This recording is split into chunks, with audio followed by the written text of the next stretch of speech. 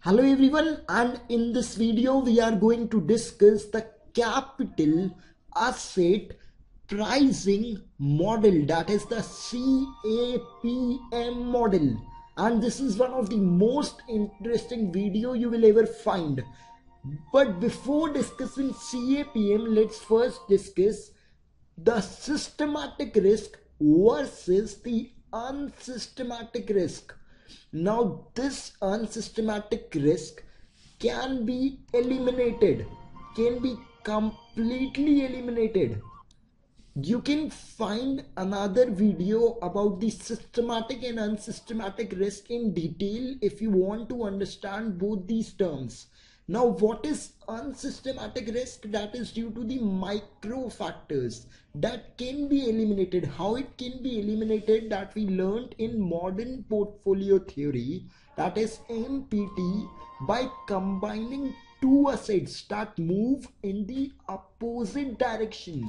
That is, when one rises, the other falls. When other falls, the other rises. That means they have the correlation. Now, what was R? That is this correlation. It was the linear relationship between two variables. That is the tendency of falling on a straight line. You can check out this video also. Now, when this R, that is correlation, relationship between two variables, is less than 1, then this risk, unsystematic risk, can be eliminated. How it eliminates? By combining two stocks with negative correlation. That is, one rise, other fall, one fall, other rises. And this concept is known as benefit of diversification. Now, this concept we learned in the modern portfolio theory that was given by Harry Markowitz in 1952. Now, this man wants to invest money. So, to get return, he is also risk averse. He is concerned about the risk also. But do you think now this risk that is eliminated is of his concern? No. So this risk is no more of concern for any investor. So what we are concerned is about the systematic risk. The other name is the market risk. Now let's first discuss in brief that what we learned in modern portfolio theory, that is Harry Markowitz. So in modern portfolio theory, we were combining two stocks, that is B and C and D, A and D, two or more stocks that were having negative correlation to eliminate the risk. So that was the modern portfolio theory that provided us with the introduction of the benefit of diversification. But when I talk about the CAPM, it is the updated version. It compares the stock with the market economy, market returns. So A stock, A security A, market return, security B, market return, security C, market return. So it is not comparing stocks, it is comparing a stock with the market return. So it is that required rate of return which a person earns by taking into consideration the market risk. Now, what is this market risk? This is the systematic risk which is dependent upon macro factors. That may be economic, that may be social, that may be political, that are uncontrollable. So these uncontrollable factors risk, called as systematic risk, is the concern for an investor. And this CAPM model tells us that the return you are getting from your investment is after considering the systematic, the uncontrollable risk. Now let's move further and discuss about what is this market risk and how it is calculated in CAPM model. So this market risk is given by the term beta. Now what is beta? So beta, you just need to remember the one tagline for beta, That is, it is the sensitivity of a stock, that may be A, B, C, D, in respect to the market economy. Now the second question that arises related to beta is how to calculate this sensitivity of a stock in respect to the economy. So the formula is change in stock return. That is, for example, the stock return of security A rises from 10 to 15%. So 5%, the whole divided by change in the market economy or the market return. So market return rises by 10 to 15%. So 5% divided by 5%, that is the beta, is equal to 1. This beta denotes the market risk. Market risk, the systematic risk. The systematic, that is the uncontrollable risk. Now what is the meaning of this economy? Now what happens, the actual market economy or market index is not available. So beta is what? It is the comparison, it is the, you can say a relationship is established between the stock and the market economy using this beta. So we use a proxy market or a well established benchmark index.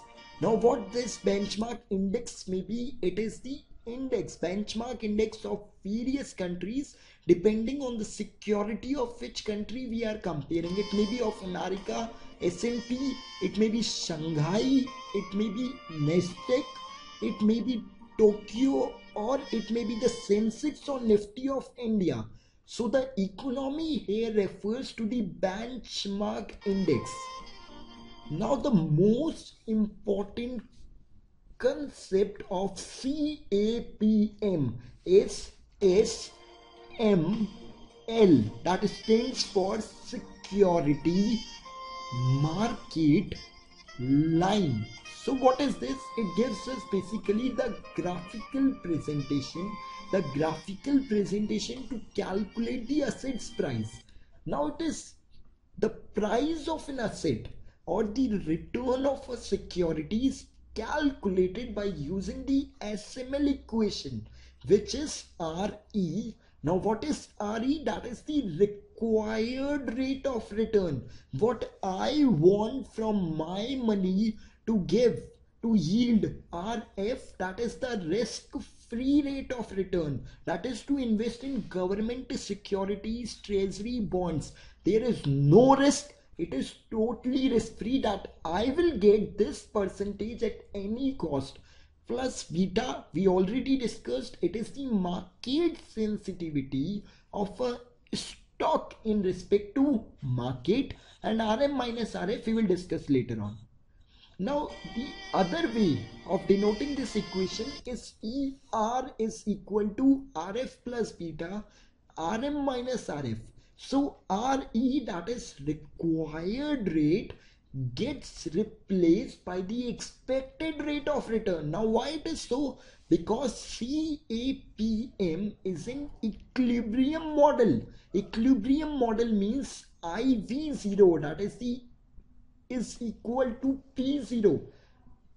So you need to remember that whether it is RE or it is ER, it is same because this is an equilibrium model. For more details, you can see the assumptions of CAPM, in that you will find this thing in detail. And what is this ER? That is the expected rate of return, what I expect from a security to yield. Now what is this? Beta multiplied by RM minus RF. So what is RM? Now this RM is the return from the market minus risk-free rate of return, and then we are multiplying it with beta. Why? What is the reason? For example, the market return is 15%. Now if I am investing in market, I would have got 15% directly. and the risk-free rate is 8%. That is the government bond, treasury bills, etc. Sorry for that. So here you will see that I am taking risk. I am investing in the stock market or anything, and I am taking risk. So for this risk, what is the additional compensation or additional return, or what is the market risk premium? What is the premium due to this market risk? So here it is 7%. So this 7%, that is 15 minus 8, is the compensation. Compensation for what? Compensation for bearing the risk, for bearing 1 beta in this case. Now this can be 14 also, that is 2 beta. It can be 21 also, that is 3 beta. So it depends on the investor to investor that what level of risk he is going to, you can say he is interested or he is going to pursue that. So that is Rm minus Rf multiplied by beta, also known as market risk premium. Now the graphical presentation of SML. Now on the y-axis you will find the required rate of return, and on x-axis it is the beta, that is the risk. Now here you will see that this line, that is the security market line, and this is the point RF, that is the return you are getting without taking any risk. So this is the risk. There is no risk because you may invest this amount in government bonds or treasury bills. So only return, no risk in RF. Now this is a point where beta is equals to 1, and this slope, that is due to this market risk premium, that is the Rm minus Rf. So this is the presentation, graphical presentation of SML. Now this graphical presentation of SML helps us in finding what, that whether we should buy a security, hold a security, or sell a security. Now how it helps?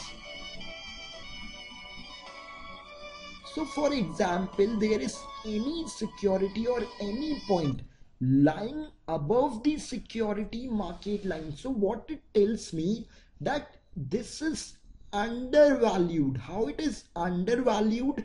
Because my expectations are higher. I have expected a higher return, but CAPM return is lesser. So it is undervalued in the market right now. So I must buy that security. And when it will be overvalued, when it is below the security market line. Now below the security market line, what it means, for example, the expected return is less than the security CAPM model that we have calculated. So when it is over the SML, that is undervalued, that gives an investor that you should buy this security. And when it is under the SML, that is it is overvalued, that means you should sell the security. Now I know that we have, now why this model is known as capital asset pricing model, because it helps in the pricing of an asset. It helps in the comparison, comparing the assets return. How? Now this is the required rate of return or the expected rate of return that we calculated using the CAPM model, that is RE is equals to RF plus market risk premium, that the equation of SML. So this RE or ER will be used to discount the cash flows, that is the future cash flows from an asset, and this cash flows will give us the CAPM, that is the required or the expected asset price, and this asset price then can be compared with the asset price. You can say this required or the expected CAPM price will then be compared with the estimated price. So it helps in the comparison, and if estimated, that is what we have estimated, is higher than RE. That is, as per CAPM model, the price is less. So again, what it meant, it means that it is above the SML. That means it is undervalued, and when it is higher, it means overvalued. So what we have learned in CAPM, that it gives us the required rate of return or the expected rate of return, which is equal to RF, that is the risk-free rate of return, plus beta, that is the market sensitivity, multiplied by RM minus RF. And this capital asset pricing model helps in comparing the asset required price, or the, you can say, the expected price with the estimated price. So it helps in comparing the asset pricing. So this was all about CAPM model. I hope you enjoyed watching this video. Thank you.